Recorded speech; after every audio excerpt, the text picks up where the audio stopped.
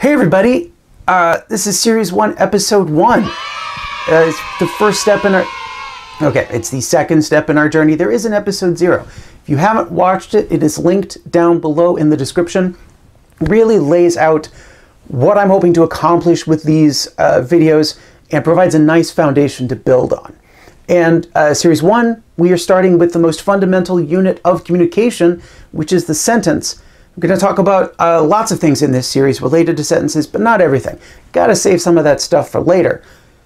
But we will answer the most important question about sentences right after the theme song.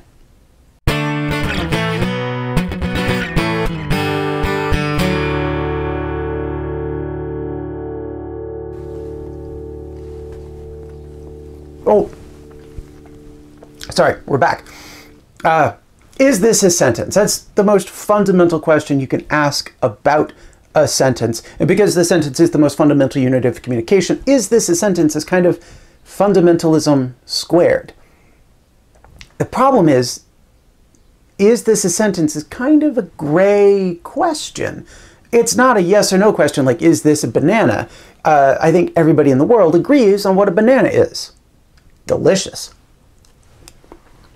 On the other hand, there are so many different definitions of what a sentence is.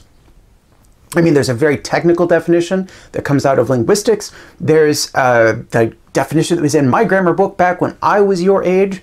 There's the definition that your English teacher has, if your English teacher is not me. And it's very important that you know what that definition is, because I don't actually want you to fail your class.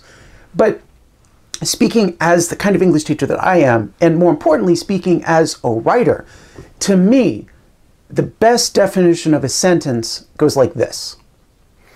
A sentence expresses a complete thought in context. Now, you have probably heard the first part of that definition. A sentence expresses a complete thought. This is not novel. This is not new. That's the definition that's been going around English classes since time immemorial. But it's the in context part that really interests me. And to see how that works, let's start with two words. These two words. The mall.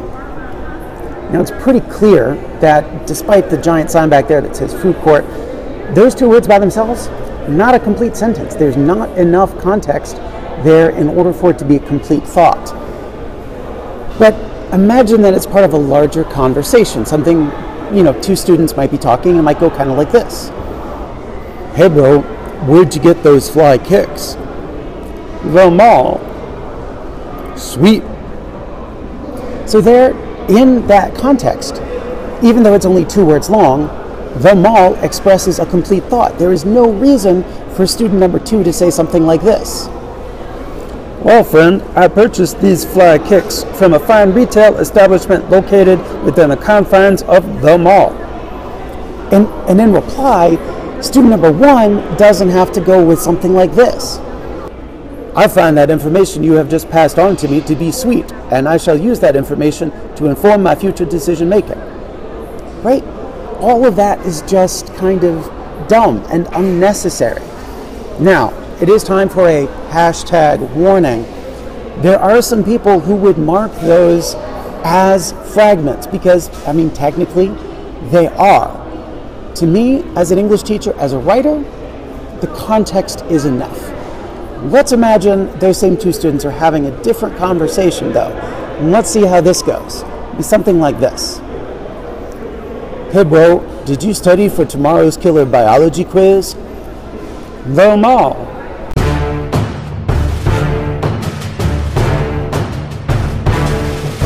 Okay, the dramatic music might have been a little much, but that blank stare that student number 1 was giving to student number 2, that's actually an answer to the question, is this a sentence?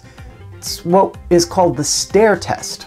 If you say your thing, and in context it does not express a complete thought, then you don't have a sentence. In other words, if you say the thing, and they just stare at you, you're looking at a fragment.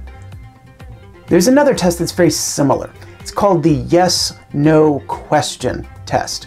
Can you add a word or rearrange the words in your sentence a little bit to turn it into a yes or no question? For example, our earlier two-word example of the mall, we could add the word is, and we'd get something like, is the mall? And the answer, of course, is no. No, no, no, you poor benighted soul. You could do the same with longer stretches of words. Let's take this actual complete sentence. I study for the biology quiz tomorrow. See, we can make that into a question very easily. Did I study for the biology quiz tomorrow? Yes. And the moral of the story is always study. But if we added a word to the beginning of that complete sentence about studying, we could run into some trouble. So listen to this. Because I studied for the biology quiz tomorrow. That doesn't make sense if we tried to turn it into a question. We get something like, because I studied for the vocabulary quiz tomorrow?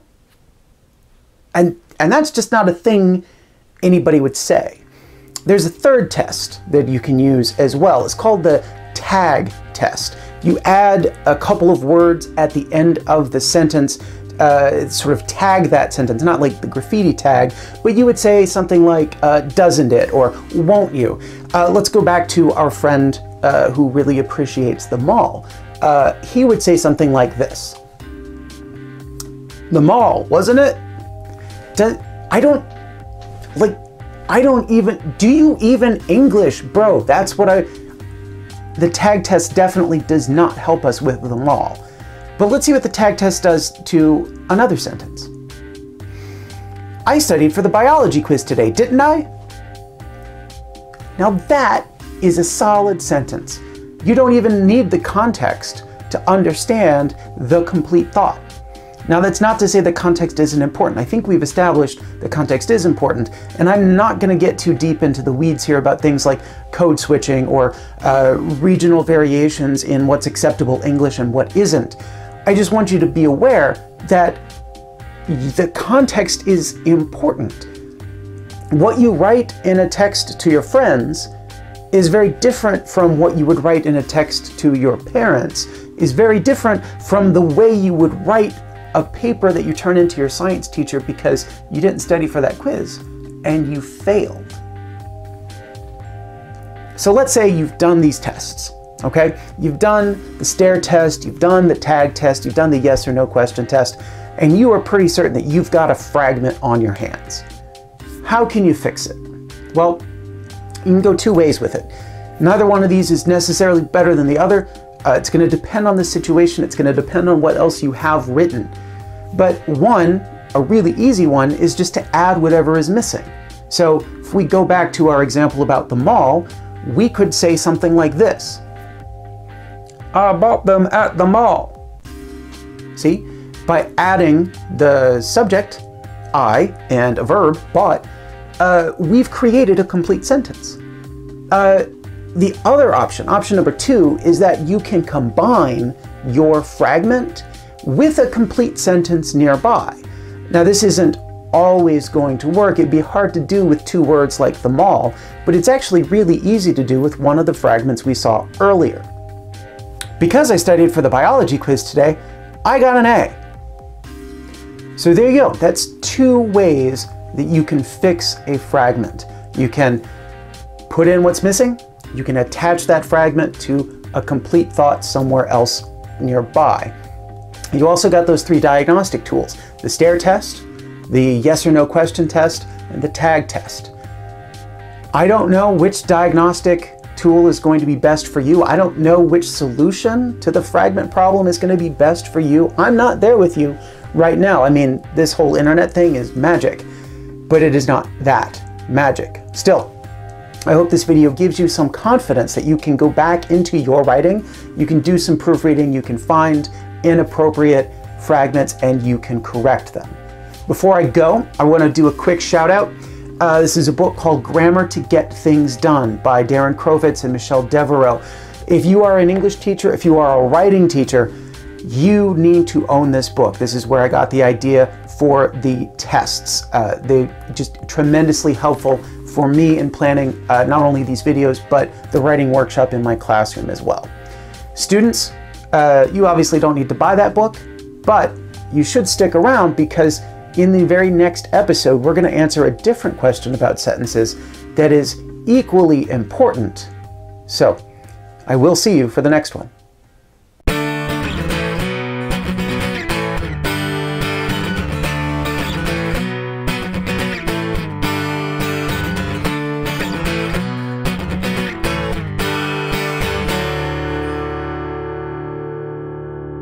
Now, I don't want to skip over the importance of that I gotta do that again because I keep looking at the screen. I'm so handsome.